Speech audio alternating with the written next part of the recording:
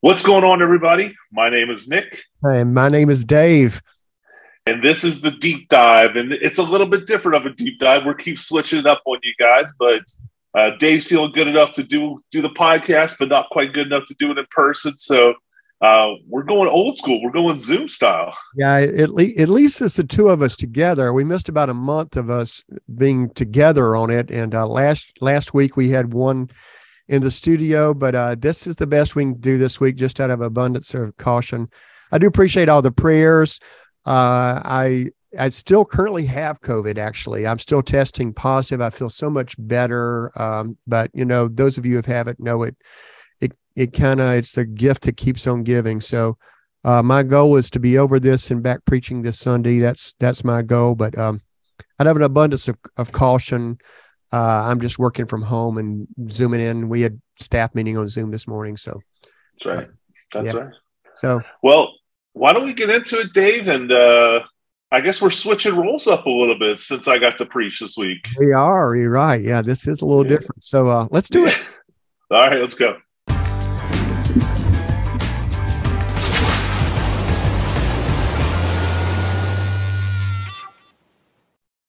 All right, so Nick, a few things happened since last week. The Braves lost, and I sure am sorry. I'm sorry for myself, but I'm still mourning a little bit, so this is a little bit of a sensitive subject for me. But I will be okay. I will make it. Yeah, my question is this the best format? And I know if we were on the people that just made it into the extra round, but it just doesn't seem like any of the better teams. I know Houston made it through, are making it through. And so particularly this 3 out of 5 format, I'm not really sure that you got the 4 teams left. I think that would be my only complaint, actually, is that it's a 5-game series. Part of me, not that you want to give the better teams a disadvantage or anything like that, but I kind of like, from a outside backwards or a different perspective, I kind of like the idea of, everybody kind of having a chance and, so the top dogs being able to be upset and stuff like that. As much as I hated it for the Braves, it was kind of fun watching the Dodgers lose. You know what I mean? So and not because I have anything bad against the Dodgers, but it was just cool to kind of see a team upset them. So I think from a viewer perspective, it was kind of cool, but I think I would like to see it be a 7-game series. Yeah, well, that would be change, right? Yeah, that would be a change, and so we were talking about that. And you preached this sermon and Sunday, and it was on change. Yeah. Why don't you unpack? I loved your sermon. Listened to it twice, but kind of give us an overview, and then let's talk about it some. Yeah, so I used Romans 12:1 and 2, which is the verse that talks about let your mind be transformed. Let your transformation be done by a renewing of the mind. Mm-hmm. So that's kind of where we started, and we kind of worked on these 2 words, conform versus transform. And with the idea of conforming, we use the illustration of kind of trees and leaves and stuff like that through the sermon. So the conformist would be kind of the leaf that's kind of falling and going wherever.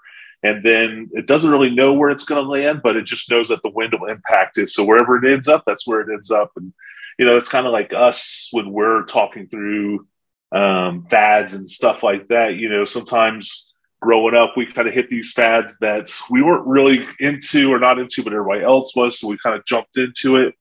And we stopped and talked a little bit about some childhood fads. I spoke about Pogs and how I was basically given a lethal weapon with these slammers. Go back and watch the sermon if you want to hear the full story. But Dave, because you weren't there, I'd be interested to hear from you. Is there any bad fads that you can remember from your kind of youth or maybe you're a little older? It's interesting. Whoa, what happened here? I lost you. You there? Oh, yeah, I'm still here. I'm good. Okay. All right, I pushed some button on my thing and maybe lose the screen. I definitely, I have a child your age. And so I definitely remember the whole POG trend. And yeah, those could be pretty dangerous stuff.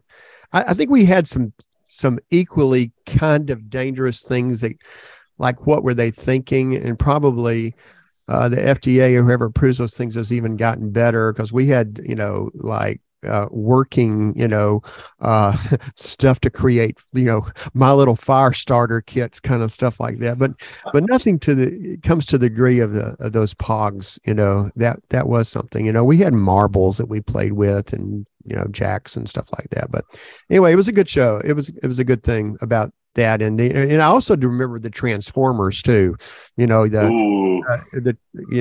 a truck that would turn into a robot or whatever, and that was those are still cool. Those the newer movies they've had of those have been a lot of fun to watch. Well, we kind of went from this fad to really focusing in on the mind and how to be transformed. And we said, well, you got to renew your mind, and for that you have to understand your mind. And I wanted to reread a quote, and I'm going to read. I've got my notes here on the screen over here, so that's why you see me looking this way. But I just really like this quote, and I thought it was very interesting. I'd like to get your input, Dave. It's from Dallas Willard, who's an American philosopher. Yeah, man, I love Dallas Willard. I mean, I've preached a whole sermon series in one of his books before, so yeah, he's one of my favorites. He and that whole Renovari thing that he does with Dallas Willard. Who's the guy? Richard Foster. The two of those fantastic people. Yeah. Yeah. Well, he has this quote, and it says this: the spiritual or the process of spiritual formation in Christ is one of progressively replacing destructive images and ideas with images and ideas that build the mind of Jesus himself. Right. Spiritual formation itself moves towards a total interchange of our ideas and images with his. Right. And I just thought that was really cool. Yeah, I do. And particularly that's, the renewed thing, in the progressive thing. I love what you said about like the trees and the changing of the seasons and but the stuff that you did along the human mind too. And like, we know things about like establishing new habits, how long it takes to do that. And because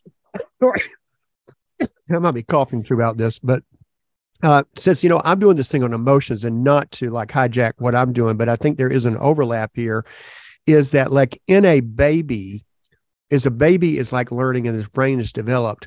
Like everything is like, it's either one or two things, right? It's either like anger, because they're hungry, or angry because they're wet, or angry because of something else. But then as the mind develops, you develop a more nuanced thing about that. And I think in our Christian life, it's the same way with those developments of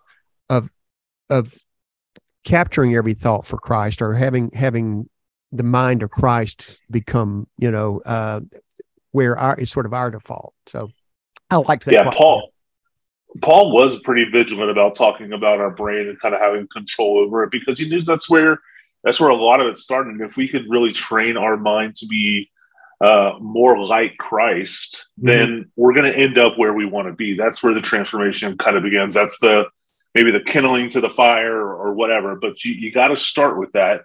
And as you were saying, kind of me talking about there's a scientist, Donald Hebbs, he kind of talked about this idea, and basically, in short, just to make it real quick and easy, he argued that our mind is made up of several neurons, lots and lots of neurons that are firing every time we do anything. But after we do things more often, neurons that are firing together and going off at the same time, they actually wire together to create these mental paths in our brain, essentially. So, I related it to like riding a bike, that phrase, it's like riding a bike where you can kind of quickly recall something because you've done so much practice and put so much time into learning it.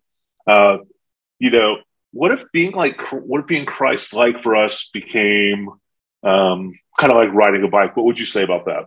Yeah, I think it's a beautiful example. I don't know that I can do any better than that. I do think of some words that are churchy words that we use, like formation and confirmation. That as we are forming our lives in Christ, it may be putting some of those practices that we're in, like whether it's the mechanics of riding a bike or whatever it is, or let's say like in baseball, you are practicing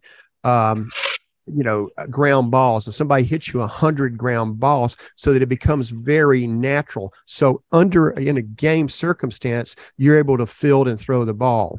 And so that's sort of the formation. And then the confirmation of that would be, under a game circumstance. So we're doing things like you talked about, Bible study and prayer and scripture memorization and those kind of things. Those are sort of like the fundamentals that we build on. And sometimes we do those not under game circumstances, so that when life hits us, we're able to utilize those things, and you're able to turn the double play if needed. Whatever's life's kind of hitting at us, we're able to do. I hope that makes sense, but yeah. Yeah, no, I actually, I can resonate really well with that illustration because of my time in baseball, but also as a Braves fan, one of the things you see all of our infielders do is Ron Washington's our third base coach, and he's often known as like the infield guru. And he has them out there, before the game, they're doing ground balls, they're practicing scooping, and they're just hitting over and over and over again. And these are guys that are getting paid millions and millions of dollars who are professional already at this, and they're still diving into the fundamentals of it. You know what I mean? Because they know how important keeping that fresh is. And I think it's the same even in our Christian walk, is that and I like how you said fundamentals, because as long as we keep going back to this, our base is always going to be strong. You know what I mean? Like, we're not going to have to re-review or anything like that, because it's just going to be kind of a part of what we're already doing. It becomes a natural, and not like to push the sports narrative too much, because I was trying to think of a Bachelorette thing going back to last week's discussion. Maybe we used too many sports examples, but it is like one of the things that will drive me crazy is when I see, and you see it, we see it in pros in college, but when I see somebody like that is just pure fundamentals. What are you thinking?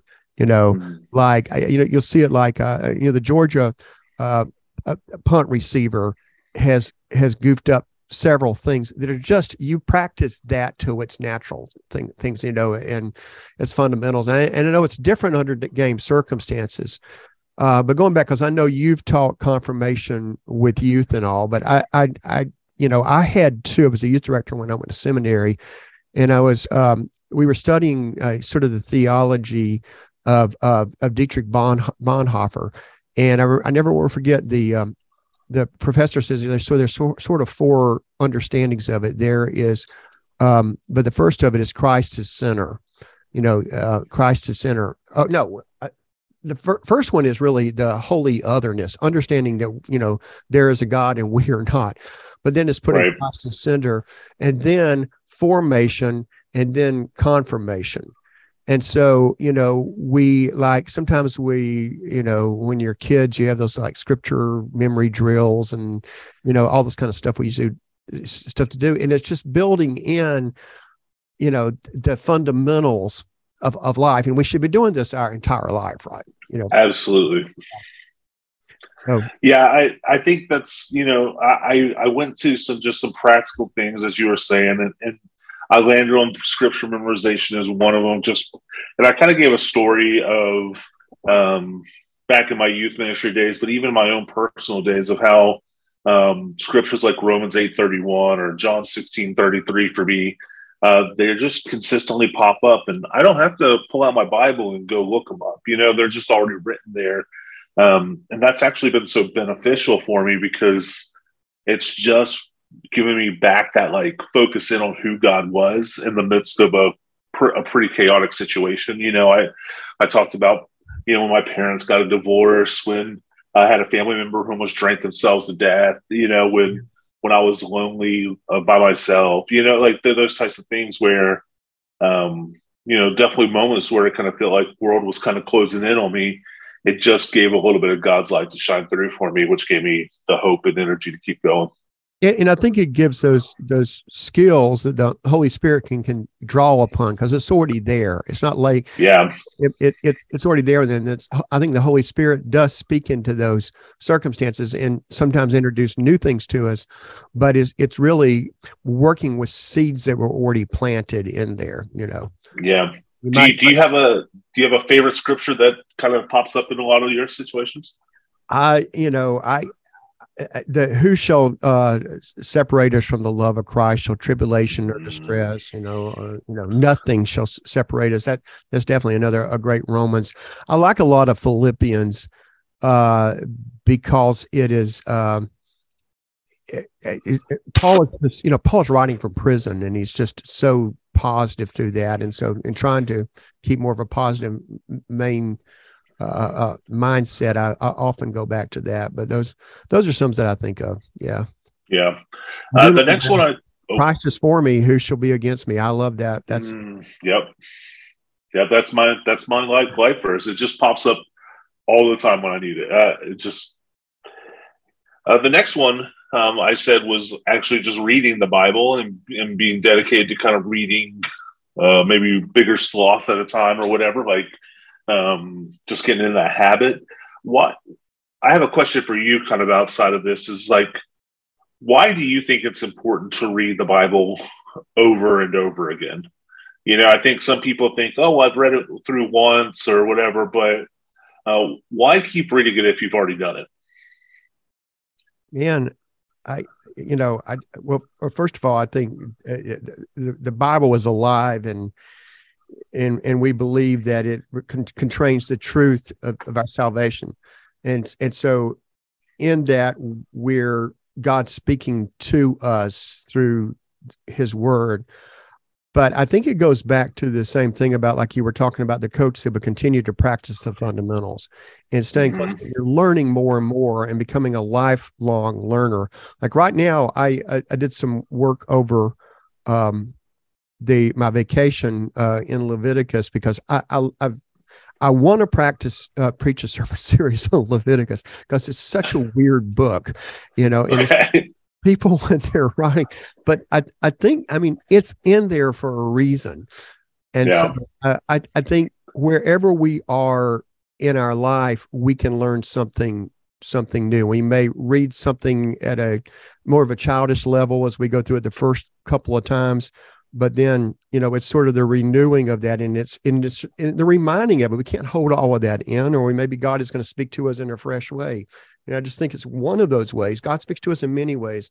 I just think it's one of the ways that God is speaking to us consistently. So being in the Word consistently is, and not for studying to preach a sermon series on Leviticus, but studying to hear from what God's going to speak to me as an individual with any certain, day or week.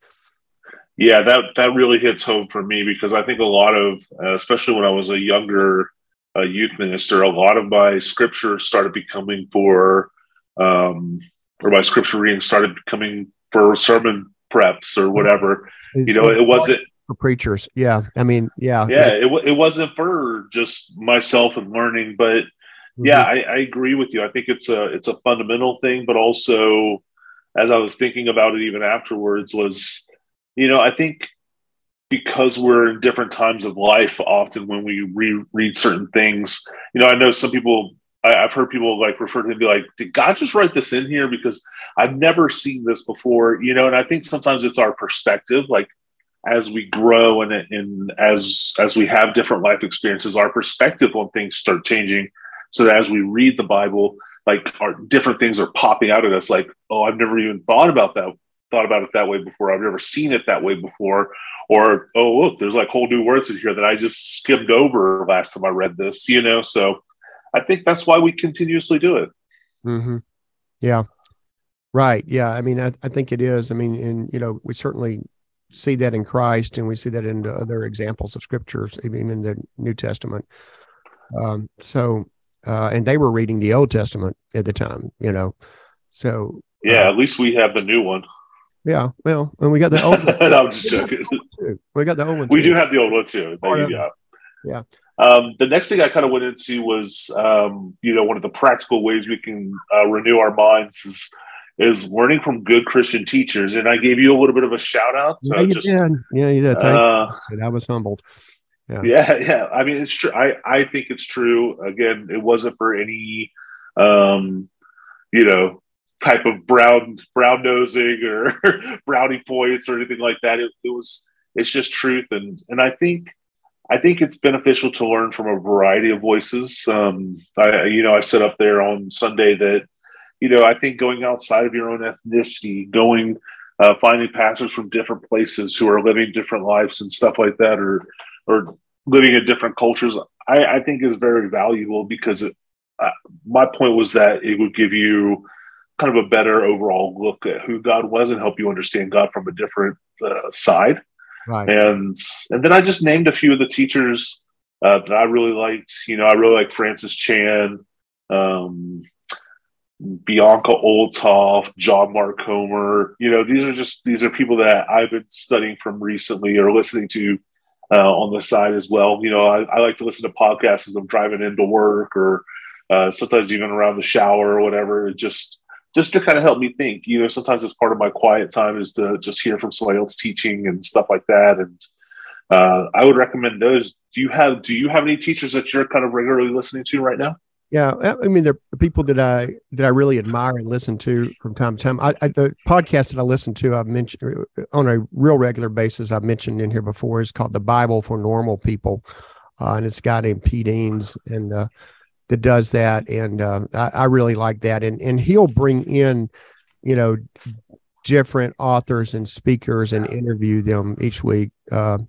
And so I do listen to that on a consistent basis. I like Andy Stanley quite a bit. I think he's one of the best preachers that we've got going right now because he's very practical. He's very airy, man. I wouldn't say he's, a big scholastic kind of guy, but I just think he delivers a very practical, feet on the ground sort of level. Brian McLaren. Adam Hamilton, who's Church of the Resurrection. I know you know about him. I like him quite a bit. So there's a bunch of good ones out there to listen to. A lot of good podcasts, and it's I think it's good to hear different perspectives too. And I need to explore some more when you were talking about different ethnicities and different even genders. I realize that most of the people I just listed are white men, but there's some. I think that's good to get different perspectives of God's word from different places. Yeah, and I think good teachers are good teachers, no matter what ethnicity, no matter what. But just kind of taking that step out a little bit to kind of say, what is somebody who's maybe even an inner city pastor versus a country pastor, or, I think they just all have different experiences and different ways that they could see God at some level, or Hispanic versus American or whatever. But the last place I kind of took my sermon was really talking about this idea of community and how when we can transform ourselves, we can help transform our community, but also finding good community or mentors and stuff to be around is important. So I wanted to end there just because I felt like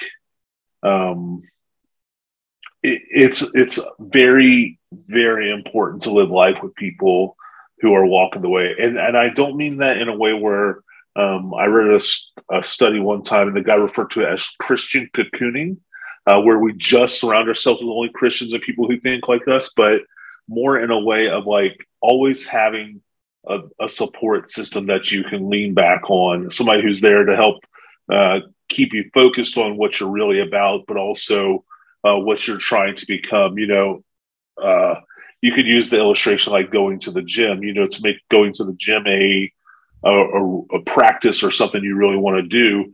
They say you're 3 times more likely to continue going if you have somebody with you. Somebody that's also pushing you, somebody that's also committing to do the same thing you are. So 7 a.m. comes and you go I got to meet somebody. If it was just me, I'd sleep in. But I've been there before. I need to do it again. But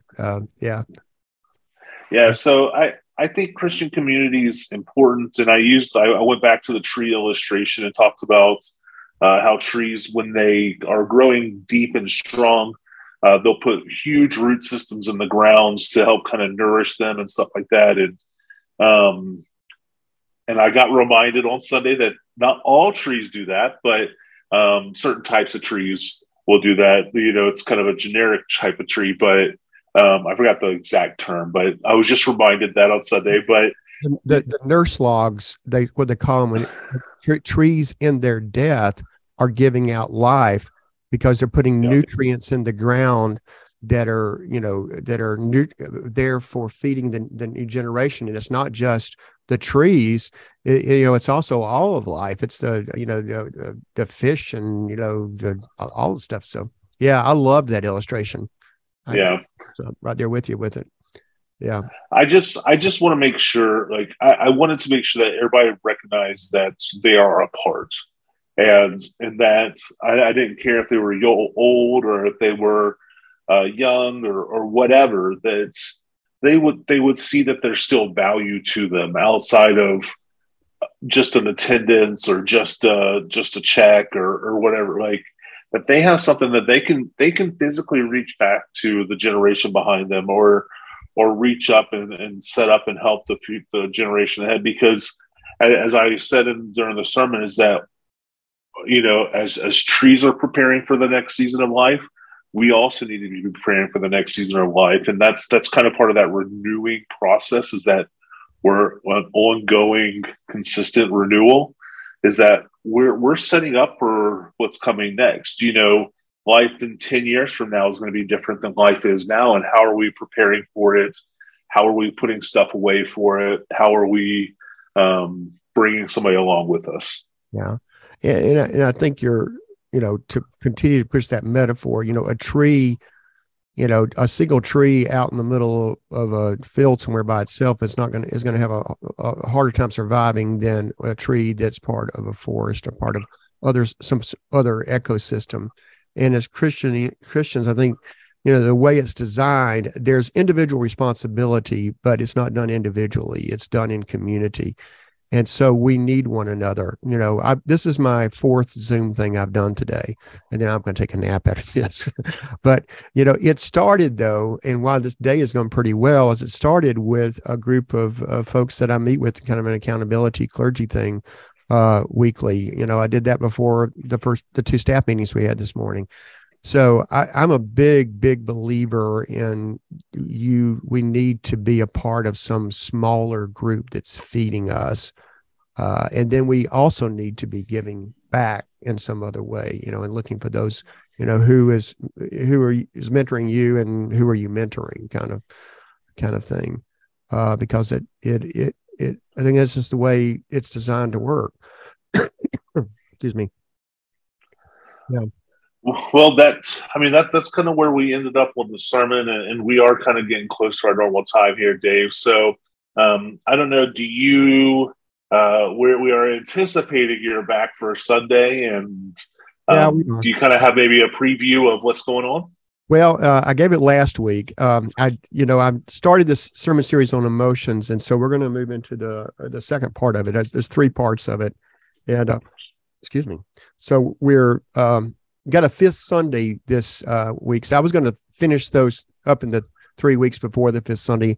Now we're just kind of pushing it out so that I'll do part 2 next week and part 3. So this week we'll be looking and one of those raw emotions that we have is anger. It's a secondary emotion, but yet it's kind of a primary emotion. And we talked about last week, there is good anger. I think there is a part where righteous anger, where if it moves into rage, out of control, self-centered kind of anger, it's bad. So we're going to be looking at that whole arena as we continue emotions. And then in just a preview of the 3rd week, we'll be looking at how do we keep our emotions together? And I think it stems from a heart of gratitude, a heart grounded in gratitude and understanding and appreciation and thankfulness for life. And so we'll do that on the 5th Sunday. And I know that you are going to get to go see your mom here in for a couple of days. So send her our wishes and blessings and prayers. And I'm glad she's doing so well. Give us up to date on that. Yeah. So my mom, the doctors are kind of saying that she's basically kind of been the poster child for a lung transplant. Everything went very well for her. They found a set of meds that worked really quickly for her. And, she's actually already out of the hospital. She's out of rehab, and now she's still living in Nashville for the next couple months, and she'll be kind of doing testing for just to make sure that the lung's doing what the lung needs to do and getting it cleaned out and stuff like that. So, just kind of the regular maintenance stuff that's prepping her for how she's going to be living her life for the rest of her life. But yeah, so far everything's gone really well. And again, just thank you for your prayers. And I definitely think they've done some good there. So I'm very appreciative of all that and all you who have reached out about that as well. All right. Okay. Well, prayers will be with you for travel and for being with your mom as she continues in recovery. And so, anything else for the good of the order? No, I think that's it. Thank you guys so much for watching and being a part of this. And like we said earlier, if you didn't catch the sermon, you can go check it out. It's on the Facebook and on the YouTube. And if you have any comments, drop them below or send us the email. But this was kind of like riding a bike, jumping back on Zoom and doing this. We did this pretty well, I think. We didn't jump into each other too hard, and it wasn't so bad. It works. Yeah, this format works. It's nicer being face to face, but absolutely with two people is not too hard. But anyway, God bless everybody. My plan is, I don't know what time. I'm getting a little bit better every day, and so my plan is to be back on Sunday and preaching on Sunday, even if I'm wearing a mask up until the time I preach. But hopefully, one of these mornings I'm going to test negative, but I am still testing positive. Didn't take a test today. Take another one tomorrow, and I'm hoping to be done with this. But it's been rough. Yeah. So, all right. God bless. Bye-bye. Take care, guys.